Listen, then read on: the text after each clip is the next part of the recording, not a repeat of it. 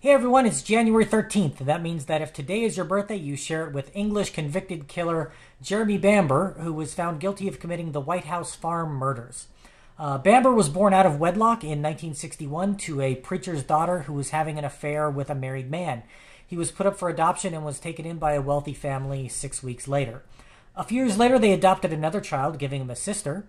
Their parents were very strict and devoutly Christian, and the children were sent to private schools. While his father wanted Bamber to take over the family farm, he had no interest in doing so and bounced from job to job, trying to find his place in the working world. But his good looks and money earned him a reputation as a playboy amongst the women in town. His sister worked as a model and attracted lots of attention from men in London, where she moved to pursue her career. She quickly got married and had twin boys, but her marriage fell apart and she found herself back at the farm living with her parents and her two sons. Bamber had moved in with a woman in a cottage paid for by his parents a few miles away. His father insisted that he take over the farm and went so far as to require that as a condition of receiving any inheritance in his will. This enraged Bamber, who also harbored deep resentment of his mother for sending him to a religious school. In August of 1985, he called the police to say that he had just received a call from his father saying that his sister had gone crazy with a rifle in their home.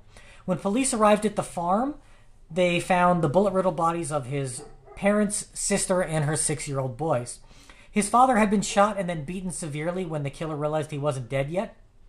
His mother was shot full of holes, and each of the boys had been shot in the head multiple times while sleeping, and one of them was still sucking his thumb. His sister was shot in the throat and found holding a semi-automatic rifle and a Bible. His sister was known to have a history of mental illness, and at first the police believed that she went berserk and shot up the family before turning the gun on herself. Bamber's behavior at the funeral just 9 days later, however, raised eyebrows as he seemed to crave the spotlight. He later went out with friends for a meal that night, laughing and joking with them the whole time. He then told his girlfriend that he'd hired a hitman to carry out the murders, and she immediately reported that to the police.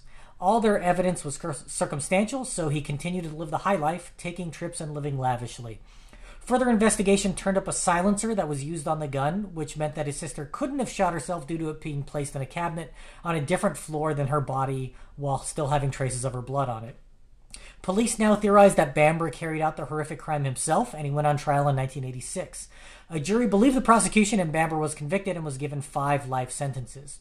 There are some who believe he was wrongfully convicted and campaign for his release to this day, but all of his appeals and requests for parole have been denied.